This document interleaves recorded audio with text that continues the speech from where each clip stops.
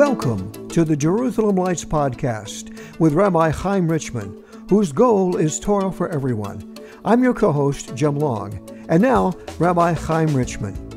Shalom and Chodesh Tov. Welcome to the wonderful watery world. Shalom, Rabbi. This is our brand new month that we are beginning today, Rosh Chodesh, and it is called Mar Cheshvan, which is the official name. And of course, the word Mar actually means bitter, and it also means mister, which kind of foreshadows the idea that this month, it's kind of like formal. It's like it's not like we don't feel about it that it is like a warm embrace like Tishrei was. It's an interesting month because especially coming right after Tishrei last month was so full of action. You know, it was very high profile. We had all these action-oriented commandments. We had the shofar, and we had the 4 species, and the sukkah, and we danced with Torah on Simchat Torah. And then we come into this month right after Tishrei, and it's actually kind of drab. It's kind of like a fitting introduction to the trees losing their leaves, and it's getting cold, and winter's coming in, and the whole rush of adrenaline that we had in Tishrei, because now this is actually the only month on the entire Hebrew calendar that doesn't have any sort of holiday, not even a fast day.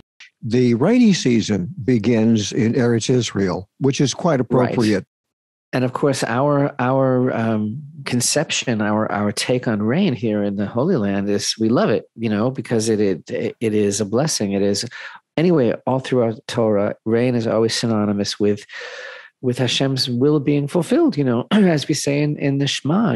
Hashem says if we'll keep his mitzvot, if we keep his commandments, then we get rain at the appointed time. It's always synonymous with faith and with Hashem's blessing, which also is how should we say it? It's not irony, but it has this sense of dichotomy, the whole concept of water, because it's also, this is the month of the flood, this month of Cheshvan. This week, of course, the Torah reading this week is Parashat Noach. It's the time of the great flood and the time of Noach.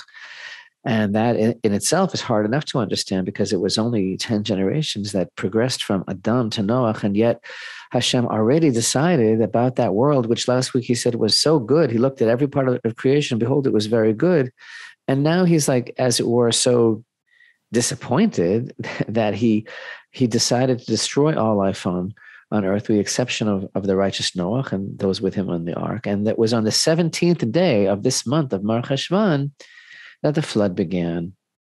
Yeah. So this all comes together in a very, very amazing way, because the idea is that, first of all, we really have to understand what the world was like, what was going on in that generation, before we begin to understand why did Hashem decide to destroy the world through water, which actually in this week's video, I hope to go into in a completely new level of depth of what that's really all about, how water, which is the very essence of emunah, of faith in Hashem, and reward, can also be used by Hashem as the instrument of retribution, and why that's so.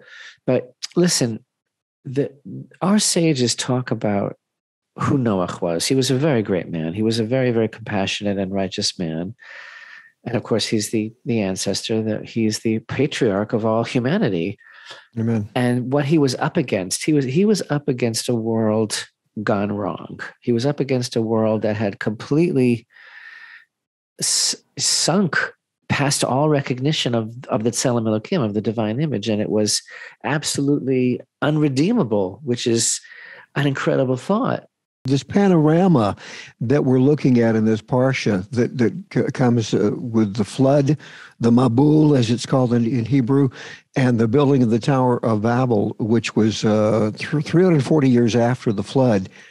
This is all rooted in the disastrous fall that began in Gan Eden, when Adam and Eve were tested. They were given boundaries, and those boundaries are what we call laws. And of course, in the creation story, they're explicitly told that to be fruitful and multiply and replenish the earth, and that requires a certain level of morality. Our species would have become extinct if the first couple had decided that they didn't identify as male and female. Ouch. Hello. Look, Adam and Eve were okay. They did their tshuva, Jim. They made their peace with Hashem, but there was a progression, a downward spiral throughout these few generations. And what happened was, slowly but surely, mankind, it's not that mankind did not believe in Hashem, it's Right. that they basically felt that Hashem should be, should I say, seen and not heard? No, not even seen and not heard, but just, okay, he has his place and keep him there. And we don't need him in this world. We don't need him in this world. And basically mankind decided as a body that it was able to get along without Hashem. It all started actually in chapter 4 of Breshit, towards the end of the Parsha. In chapter 4, we read a verse, verse 26, and as for Seth, to him also a son was born, and he named him Enosh. Then to call in the name of Hashem became profaned. In other words, calling in the name of Hashem became like an ordinary thing. It lacked any sense of holiness. It became just absolutely profane. Yeah. And so that was the beginning of the end. And then what happens is our sages look at these verses in Torah that tell us that the world became completely corrupt and the earth was filled with violence, and which is called, by the way, Hamas in Hebrew. It's a type of a mixture of idolatry and terrible, terrible immorality and violent robbery. And Hashem literally regretted making man. And our sages delve into the character of this generation. It's really chilling to read their description. They speak of institutionalized depravity, basically. They speak of people who actually married animals, and drew up marriage contracts. Right. They speak of designer fashions. The sages say that the men and women of that generation designed clothes that exposed their private parts as they were walking through the marketplace. This is where they were at. And it spiraled down into this place of tremendous, tremendous corruption. And this is why the whole world had to be destroyed, because, a famous question that people ask is, well, if man sinned, what did the animals do wrong? The animals also were killed, with the exception of those that were on the ark. And the idea is that man is the maestro of all of creation, of all of the universe. And as he goes, so too does all of existence go. And so in his role as caretaker of the garden, of the world, when he began to discombobulate and unravel and lose everything, so too he had that influence on all of life around him, and the entire living world took its cue from the depravity of man and joined in and became filled with this terrible, terrible, negative, spiritual, destructive force. Rabbi, don't the sages also sort of suggest that humanity was even crossbreeding animals across species, and yes, they were causing these strange mixtures, and that there's even a hint that these strange animals that we see in mythology today, that is a sort of a residue of what could have taken place before the Mabul, before the flood. Right. So, the idea is that, again, man is so powerful spiritually, and he has such influence over all of creation, that when he acts in a certain way, whether it's positive or negative, he creates a spiritual being. And you know how when Cain killed Abel back in Breshit, he said, "My sin is too great to bear." This is because he began to understand that his sin was so enormous that it couldn't be rectified. And here too, when we read in our verses that the earth became corrupt and filled with Hamas, the idea is that their terrible actions created spiritual accusers who were associated with these crimes of Hamas, of violent robbery, and sexual depravity. And these forces rose before the Creator and gave testimony. And that's what prompted the Holy One, blessed be He, to say to Noach, the end of all flesh has come before me. Yeah. As if to say, the accusers that you men have created with your sins have come before me, and they demand to hasten man's end. Because man created this death trap for himself. It was like a no-win situation, because he had such a tremendous wanton and uncontrollable lust for evil itself, that the only answer was that it had to be obliterated and begun again. You know, we're taught, Rabbi, that if we could see, or even we could access the direct presence of Hashem, that our free will would be taken away. And I wonder if there isn't a sort of a correlation between the idea that what humanity right before the flood attributed indirectly to Hashem by worshiping all of the agents and all of the forces, that was a way of hiding Hashem from them so that they could carry on this kind of behavior. It all boils down to free choice, that Hashem deliberately put us in a world where his presence is concealed because he wants us to seek him out. Yeah. But it's just as easy for a person to deny that there is a God in the world altogether, or to put him in whatever framework he so desires, because it makes him more comfortable, because it makes him more able to deal with God. So instead of God fashioning man in his image, man goes and fashions God in his image. There is this idea in the sages that humanity of the flood era had split the attributes of Hashem. And what they had done is they had gotten to a point that where we see people today, they believed that as long as they were alive, their relationship with God was fine. The whole generation said, I don't believe in a God who would do this or that. It started out that way. It started out that way with kind of like with an ideological rationalization within their comfort zone, that this is the God that they wanted to believe in. But it started out that way, which almost sounds innocent. But then what happened was they began to become more and more cynical and more manipulative. And then we have that very chilling statement that our sages make about, describing again the nature of that generation, talking about how Hashem put them in this beautiful world that was absolutely stunning world with everything that they needed, and it was full of such incredible blessing and bounty. And for example, it featured very beautiful water, beautiful lakes, beautiful streams and rivers. And so the Midrash, gives us this incredible lesson about this very concept of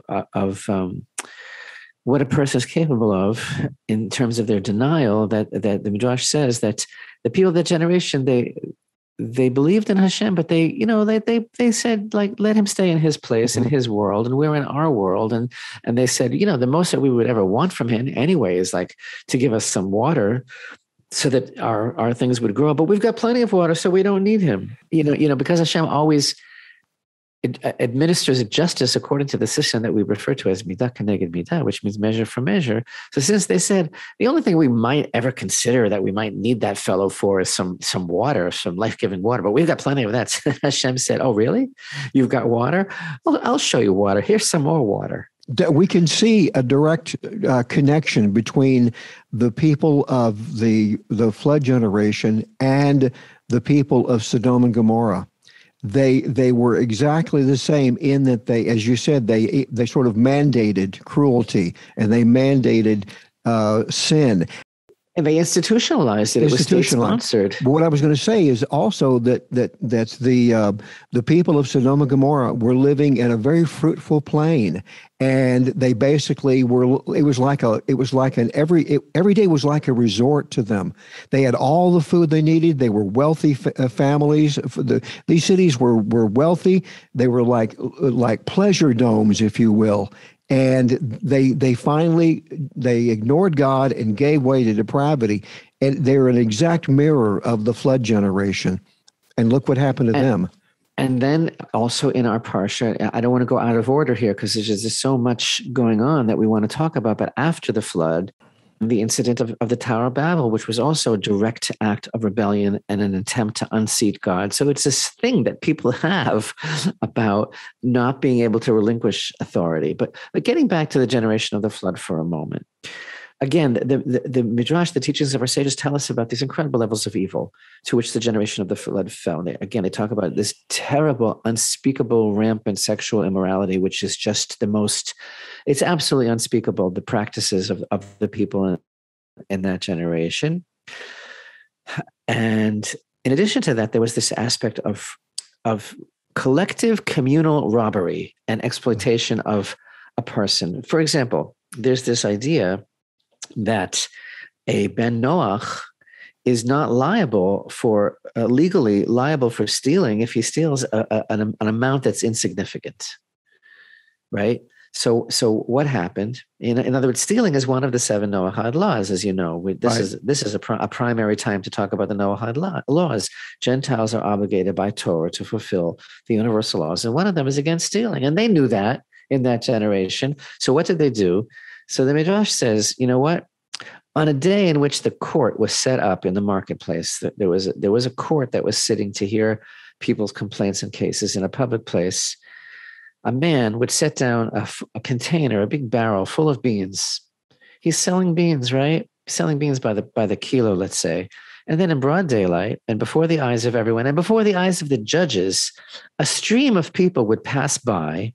And one by one, each one of them would steal one bean. They emptied the container of its contents.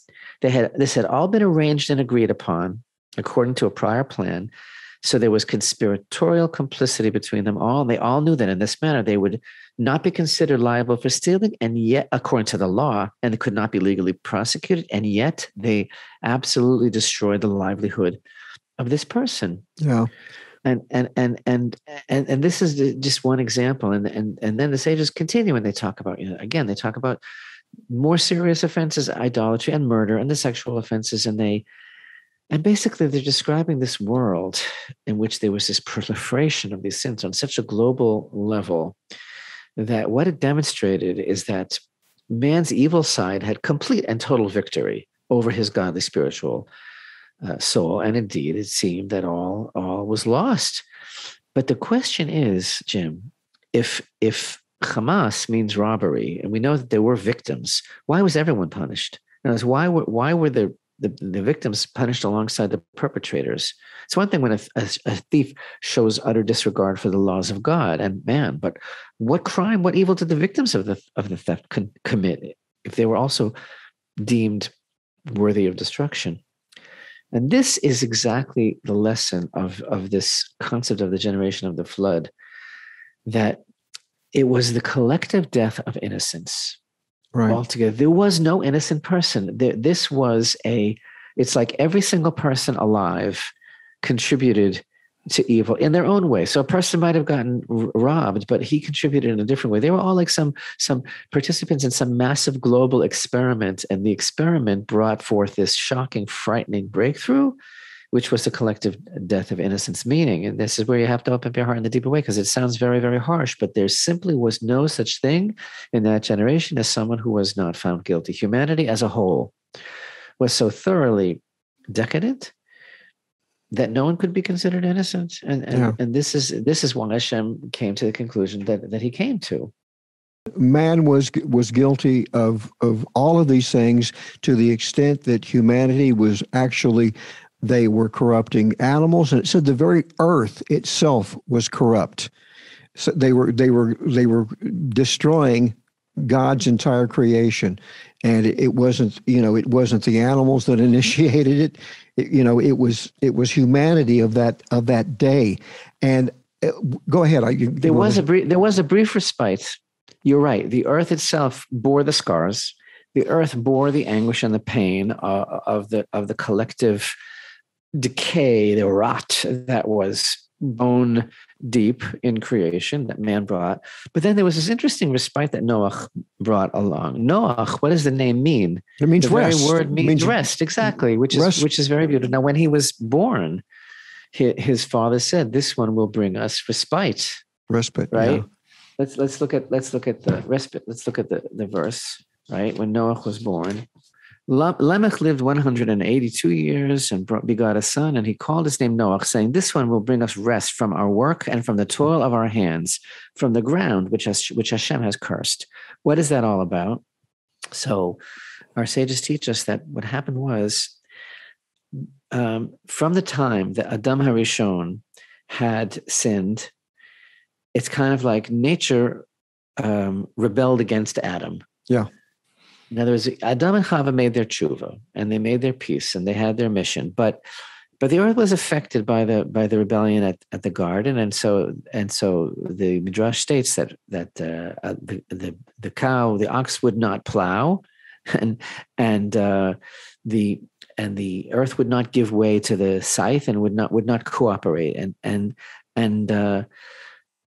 until Noach came, there was this kind of topsy-turviness to creation, that they would plant, seeds of wheat, and instead thistles would grow. And when Noach was born, it was like, like it reminds us of when Moshe was born, like the room filled up with light. When Noach was born, all of this kind of like the world going haywire stopped, and the world returned to its natural order. And so they knew that he was born to be a tzaddik, and also on some level, it has a very deep meaning. Noach is the person, according to the sages, who fashioned farming implements. Yeah, exactly. He was the first one. It's kind of like he was trying to tame the world even before he received his mandate to save the world in the ark. He was like single-handedly brimming with this righteousness, and he was trying to rein in all of these crazy topsy-turvy forces and bring the world back to a place where it would be user-friendly. Yeah, and this points to the concept that we've repeated a number of times, and I think is worth repeating again, is that the name of the figures in the Torah, each name of the personage is a prophecy. Their name embraces or embeds a concept of what was going on in their day. When we come along with the generation of dispersion, the figure who is known as Peleg. Right. Yeah, Peleg. Right. In his day is when the earth was divided. Literally, right. the peoples divided. And Nimrod, the word Nimrod, he was the big bad one, and that right. word literally means "let us rebel." Yeah, well, it's where we get the English word maraud, because he was the preeminent marauder of his day. But to get back to Noah, we don't want to stray too far from that particular thing. Can you talk about the kind of controversy that continues to this day as to the righteousness of Noah? This is a famous issue that is highlighted because the verse tells us that Noach was a righteous man, perfect in his generation. Yeah. Noach walked with God. So there are many, many different ways of looking at the verse and commentaries and expositions that compare him, for example, to Avraham. And they say that he was righteous in his generation, but if you were to put him in the generation of Avraham, then he wouldn't have been so righteous, but because he was the only one in his generation, he stood out, and that kind of thing. But unquestionably, when we look at all of the depth of the tradition that our sages give over to us, the man was absolutely righteous, and that's all that counts. Everything is always relative, Jim. Everything is always, there's no point in comparing, because the whole essence of life is that we have to be ourselves. So whatever that's all about, the fact is that Noach was the one that was deemed worthy in Hashem's eyes of trying to save humanity, and he did his best. The sages talk about how he faced down the whole world. He was building this ark for a very long time. Right. And he took in tremendous abuse from everybody in the generation who basically mocked him and attacked him completely. He was seen like some sort of mad prophet of doom. Yeah. And nobody believed him. I'm glad that doesn't happen anymore, aren't you? And they were all saying it's fake news. It's fake news. They were saying, "No, this isn't science. Come on, man." Exactly. Yeah. They said science, and they said it's a conspiracy theory, and all that kind of thing. But the fact is that he was right. Not only are those qualities very redemptive for Noah in Noah's behalf, but you look at what he did after the flood. Look what he did with his son Aver.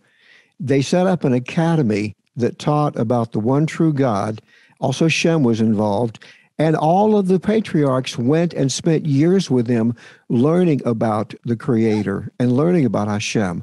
So, I mean, he, even after the flood, even though we don't see him in the text of the Torah, the oral tradition is full of these stories about Yaakov going and spending time there. 15 years, I think. And Abraham, after he had left Ur of Kasdim, and he also spent time. Can you just envision that table? You know, Abraham sitting with Shem and Aver and Noach, and Abraham asking questions. No wonder the man, was a leader of and an innovator of a new nation. But so I tend to agree with you in the fact that I think Noah gets a bad rap. And he does get a bad rap, and the fact is he had a very unenviable job, and the opposition was tremendous. The fact is it was given over to him to save humanity, and he did. Right. There is a lot of fine critique, regarding should he have been more proactive? Did he really do as much as he could to bring the people in his generation to tshuva, or did he merely chastise them, when they passed by? And then there's the issue of his prayer. Did he actively seek Hashem enough to try and cancel the decree? Did he pray? All this is the subject of a lot of study. But again, I think the main thing for us to understand is that sometimes it's up to one person, and whoever that person is, this is who Hashem has in His world. Amen. He was the father of all creation at this point, of all recreation. The famous story about this particular creature that he didn't know what to feed it. The phoenix. No, not the phoenix. There was a phoenix on the ark. As well, that's one of the stories. Is the phoenix basically says, "Don't worry about me. Feed the other animals first."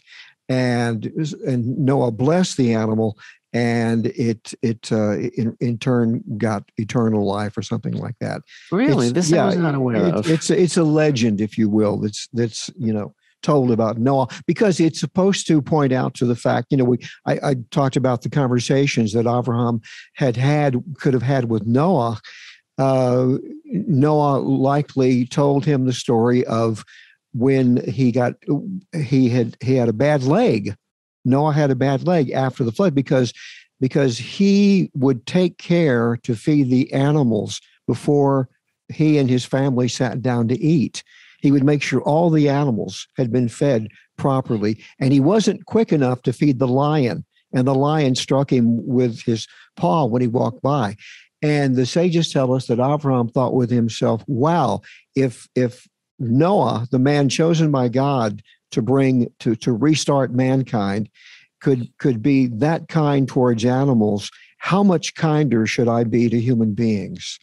And this instilled the idea, and we know that Abraham was known for his courtesy and his kindness. His trait of chesed, his trait of kindness, right? And the Talmud tells us that Noach, his whole life on the ark, was so totally given over to the survival of all the creatures that he thought nothing for himself. He practically did not sleep or eat, because there were creatures that were used to eating at a certain time of day.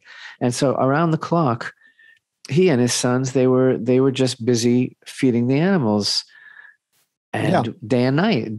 This is what they did. This is all that they were able, that they were occupied with. And there was this one creature that wouldn't eat anything, and it started to waste away. And Noah was very, very upset, because he had with him on the ark all sorts of provisions for all the different animals. And there was this one animal that I believe actually it was a type of salamander or lizard, and there was nothing that it would eat. And Noah was very, very worried about it. And he was contemplating this and pondering and very, very bothered. And one day he had an apple in his hands, and the apple fell and broke open, and a little worm came out. And right away, the creature's eyes lit up and darted and grabbed it. And that's what it ate. That's what it was looking for.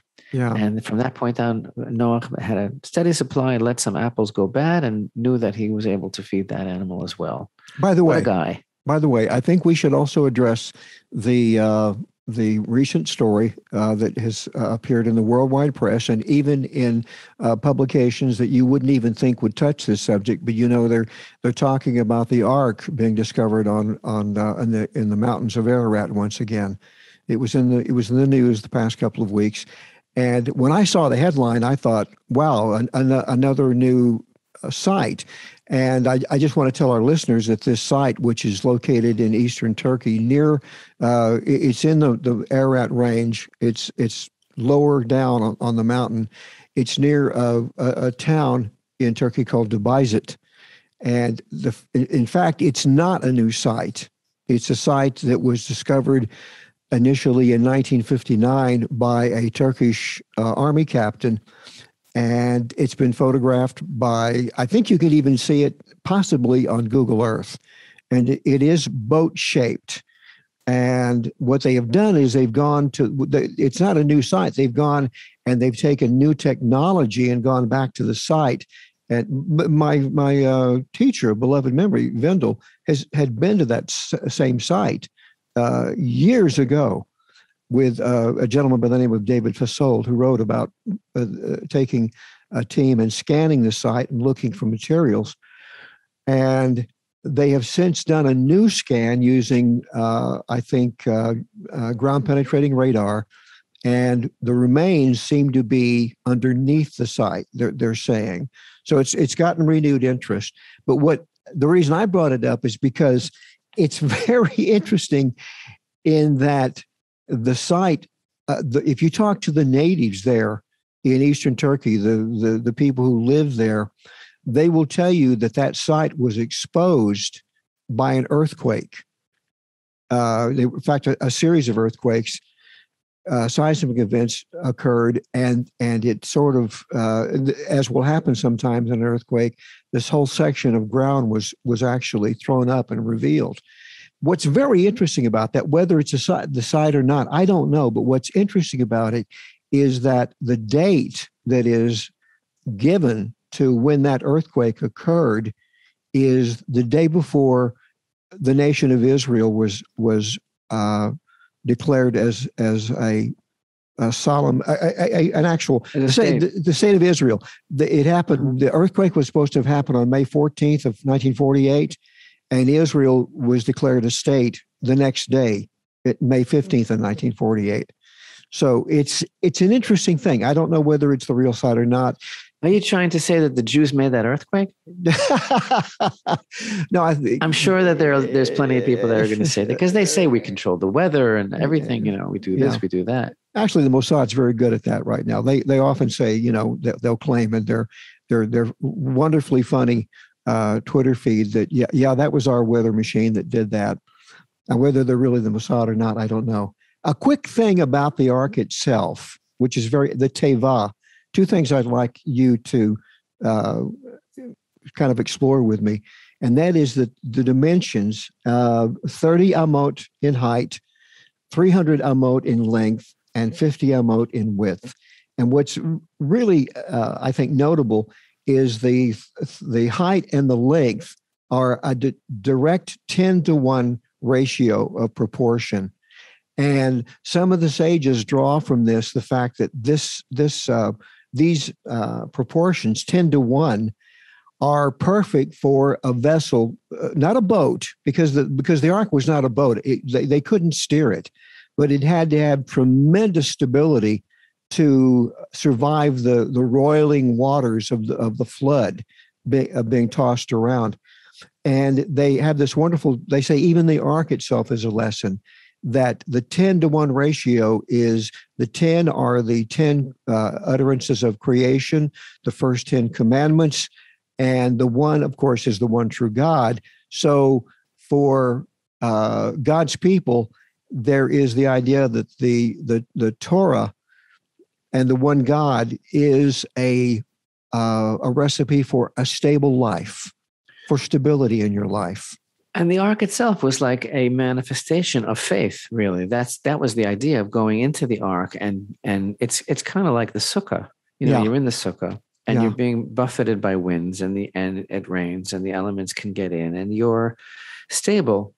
You're in Yeah. stable condition because this is our situation in the world, and that was part of Noach's test also of coming into the ark. And the other, That the sages tell us. I know you and I have spoken about this. That in the time when it all starts to fall apart, Eretz Israel, the land of Israel, is going to be the Noah's Ark of the whole world. right. And Yeah. and the sages teach us that in the time of the great flood, the flood waters did not affect the land of Israel, Yeah. and so too in the future, this is going to be the place of stability. This is going to be the escape route, as it would be in that great upheaval. Yeah, and there's a link. There is a verse that links those two concepts together, and that is that in Bereshit, in the book of Genesis, the verse that tells us that Noah went into the ark the same day that the floodwaters began. The Hebrew phrase means Right. on the self same day. It's actually verse 13 in chapter 7. On that very day, Yeah, Noah came into the ark. just prior to their going into the land, this ark-like land, that same phrase is used to say that he went to his place of rest.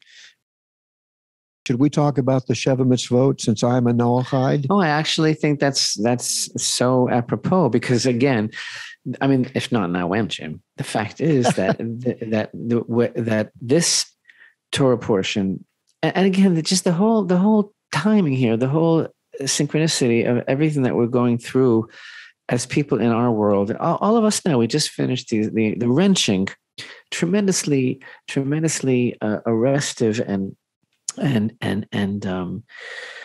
powerful experience of the Tishrei holidays, and we have this new and really heightened awareness of our relationship with Hashem. Then we come into the month of Mar Cheshvan, which again is like it's low key. We're bringing everything inside, and it's kind of like proving if we really did make the grade, if we really did acquire these ideas on a soul level, then that's what the month of Mar Cheshvan is kind of all about. And again, it's this time of water. It's this time of the rains of blessing, and at the same time, in the backstory is that this is the time of the flood. And then we learn all about what went wrong with the world at this time. And again, these just staggering and shocking and horrific depictions of the level that humanity descended to in the time of the flood. And again, if we fast forward, there's just so many bad things going on in the world today.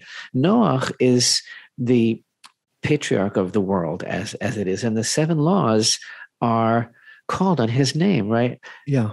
And they were ratified in his time, and it's the understanding of the Torah sages that the entire human race is responsible for these 7 universal laws, which basically are prohibitions against all of those things that led to the destruction of the world Exactly. in the time of Noah, because they are prohibitions against idolatry and against cursing Hashem, and it's about believing in Hashem, and it's about not murdering, and it's about not engaging in illicit sexual relations, and it's about respecting all of creation, all of life, and it's about establishing justice, a system of justice, and to make sure that crime does not continue.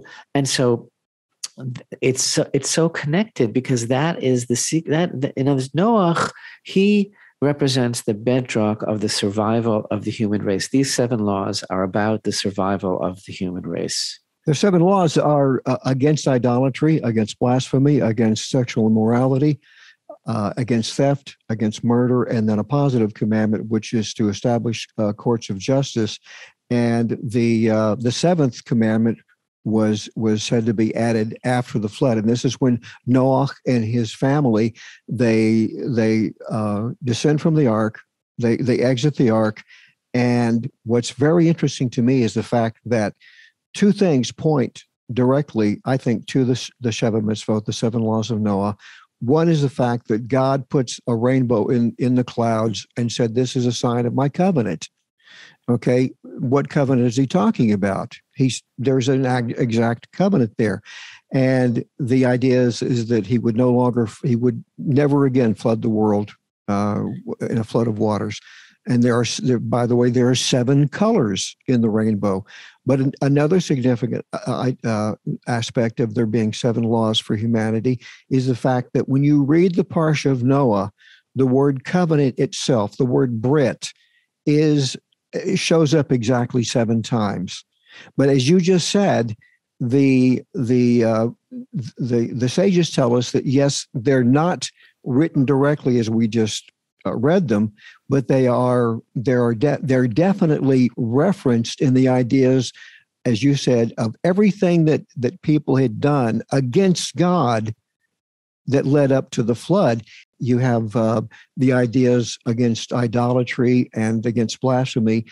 That actually began in Gan Eden. If questioning God wasn't wrong, why were Adam and Eve expelled from the garden? If theft was not wrong, then why? The truth is that their crime was a crime of theft, as well as a crime of blasphemy and idolatry. Really, exactly. The commentaries expand on the text, and they reveal that they got out of the ark. There was a restatement of these laws. He makes a Brit, the covenant with Noah and his descendants, and the concepts are restated, beginning with a new commandment, which is we call in Hebrew ever min chai, eating the limb of a living animal, and that is found in Genesis 9:4. But the flesh with its soul, its blood you shall not eat. And the concept of courts of justice and capital punishment is also restated in 9:6. Whoso sheddeth the blood of man, by man shall his blood be shed, for the image of God made he man. So the idea is that God says, I'm going to put into your hands mankind. You will be responsible for adjudicating these laws that men have broken in your own courts. The 7 laws are very often erroneously referred to as Judaism for Gentiles. Right. But what they really are is that they are like a succinct redaction, a capsulization of the entire Torah for the whole world. Yes, exactly. It's like the major framework of belief in Hashem without being responsible for all 613 commandments. This is the Torah for the whole world. And the truth is that they are an outline, they are a framework, and there are many, many righteous Gentiles who seek to do more of Torah, and all power to them. They certainly are entitled to do that. That's what we're all about. But the idea is that without these 7 basic laws, all of humanity disintegrates. Yeah. The difference is I want people to, I don't know if we can even restate this enough, and that is the idea is that there is a covenant for humanity, and there's a covenant between there's a covenant between God and humanity, and it's the covenant made with Noah, and then there's the covenant he made at Sinai, which is with a nation he created with a specific goal. Their, if you will, their mission is to be a priesthood to humanity, to the whole world. So a non-Jew has a relationship with God already through the covenant with Noah. But that covenant preceded Israel's covenant. That was the first covenant in history, is that Hashem has a binding relationship with all of humanity. But note, as a lot of people object to this because they like to just do things at their own speed, at their own pace, and according to their own judgment. But the fact is, the Brit, the covenant, the relationship is based on action. Yes. It's based on Hashem's will. It's based on something experiential. It's based on doing. It's not a philosophy. It's about doing the right thing. Yeah. You can sit in a cave. I say this often. You can sit in a cave all day long and you can think good thoughts. And if that's all you do, that doesn't make you a good person. Good people do good things. And that was echoed dramatically at Sinai when the nation of Israel was given the Torah, given their set of laws for their nation as a priesthood. And they said, we will do and we will hear. And you know why it's not sufficient for a person just to not do anything bad and to think good thoughts?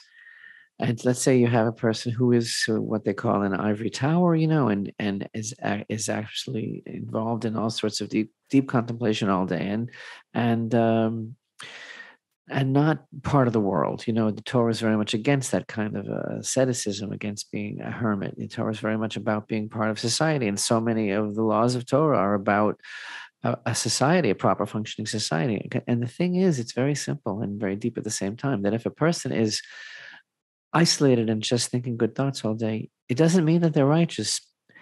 It just means that they've never been tested.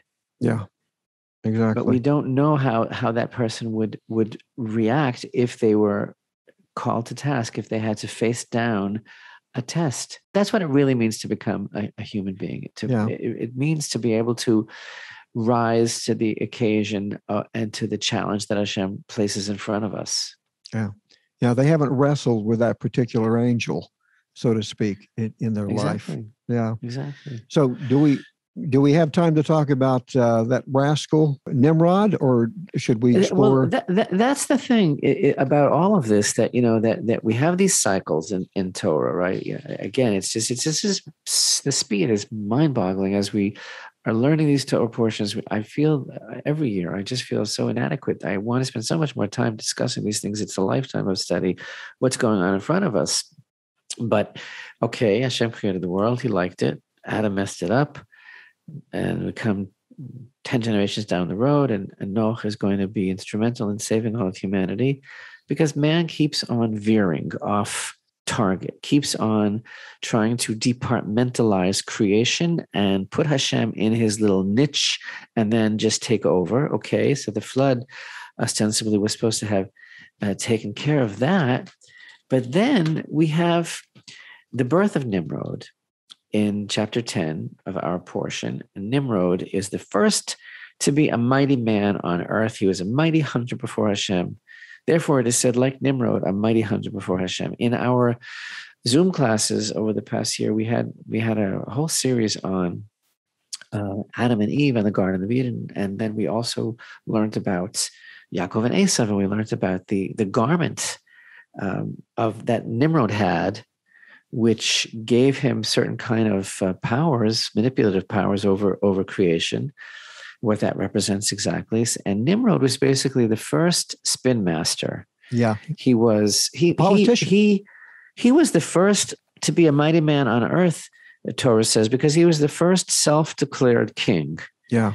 He was a very powerful manipulator of that's what he did. He is a fulfillment of the prophecy given by Noach when Noach woke up from being found uncovered in his tent by Chaim and his son Canaan, and they had actually, according to the sages, they'd actually tried to mutilate his genitals so that he would have no more offspring, and so that the world would not be divided up by more descendants of Noah. So you have that aspect, and of course Noah wakes up and he says, Canaan is basically cursed. He has look at what his father has created in him and instilled in him, and he is going to be a slave of slaves. And so you have that aspect. Nimrod was descended from Ham. He basically enslaves people. He's enslaved to his passions. And the other thing that shows you how that seed, that idea, was reinstated in the world is the fact that his own strength and his own self-imposed royalty and cultic worship was the benefit of some garments that were the result of theft. The garments that he wore were from Adam and Eve, exactly, and were stolen by Ham and eventually given to his, grandson or great-grandson, Nimrod, I believe. But again, when we talk about the speed in which things are happening and the theme that's being revisited and the issues that man is grappling with, it's hard to believe that a generation after the flood and the earth was healing and repopulating, that under Nimrod's direction, here they're trying it again in a different way, but this time it sounds like they're nice people, like they're united, they have one language and one common purpose. But that common purpose was basically to unseat Hashem, as it were. And this is the whole secret of the tower, the dark tower, let's call it, is that it's actually like the mirror image, the evil twinner, the negative image of the Beit HaMikdash, of the Holy Temple. Yeah. It was like a temple to anarchy and to destruction is really what it was. Well, it was a temple. It was a temple to humanism. It was the idea that we don't need God. Yeah, they realized there was a God, but there were three agendas at work. There were three different types of groups that said, "Let's build the tower," and they were represented. Even today, we see them. And back then, it was government, it was religion, and it was science. And there's nothing wrong with those three, unless they are void of a belief in the Creator. There's nothing wrong with it unless the government is trying to convince you that science is religion. Well, yeah, and here's an interesting thing. What that happened is it wasn't so much that they literally couldn't understand each other that eventually dispersed them and brought down the tower. The reason that they couldn't communicate with each other is because they began to. It was when semantics actually got in the way, and how God confused them is that he allowed them to embrace their own concepts of what words meant.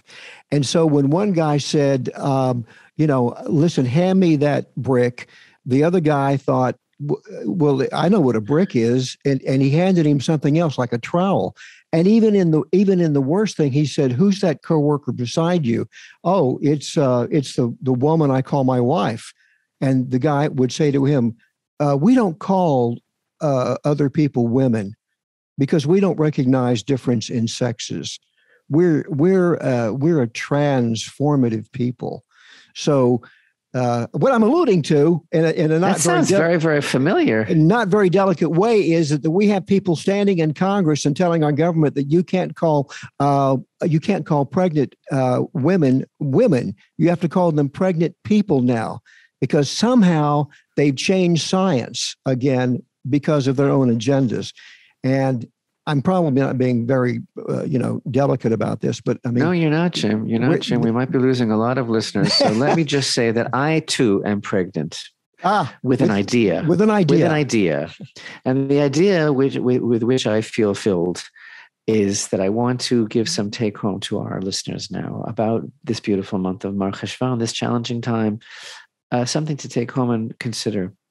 And that is that it is a time for really, really inner spiritual work and personal transformation. That's our main focus during this month, because we are really trying to take all the things that we worked on so diligently and so intensely during the month of Tishrei, and we're trying to make sure that that really became part of our being. And so this month is about inner movement and guidance. And I think it's very apropos that the first Torah portion that we read during this new month is the portion of Noach, which is all about Noach building the ark for protection from the upcoming floods of destruction, because we're all facing this in our time as well. And it's all about mirroring the positive words of Noach, his compassion and his desire to be the vessel for Hashem's saving the world. And all of us have challenges in our lives that come to the forefront also during this time of year. And it's all about identifying with our higher self and the mission that we're all on, and going forward with it. So it's a time of transformation in its own way. Can I share a couple of things with you before we wrap up that I'm just bursting to share with you? And that is, first of all, the idea, the reason I say that there were three philosophies is I noticed in chapter 10 that Nimrod is called mighty 3 different times. And I believe that as a reflection of the three agendas that fueled his leading to people to build the tower. And I have to read something that was written back in the 1800s on this parsha that ends up with Nimrod, that seems like it was written just this week. And this is the great Rabbi Raphael Samson Hirsch, and he explains what happened at the tower and why people gave themselves over to a leader like Nimrod. And Rabbi Hirsch said, there are nations that avoid thinking for themselves and unload their concerns onto the head of a king. This occurs particularly in nations where the citizens are busily preoccupied with themselves, people who pursue comfort and wealth and ignore the idealistic interest of their community and are ready to sacrifice their own rights and assets so long as they are excused from thinking. We have Avraham comes along after Nimrod, and he's the antidote to all of this that happens at the tower. It's amazing how he's suddenly introduced at the end of our portion. That's something that we can begin to speak about next week with Hashem's help. So may we have a beautiful first week of this month of Mar Cheshvan. May it be full of rains of blessing, not rains of floods. And may we truly continue to develop all the wonderful decisions and resolutions and tshuva and prayers that we initiated during the month of Tishrei. We really bring them to the forefront of fruition during this month of Mar Cheshvan, month of blessing. Amen. Amen.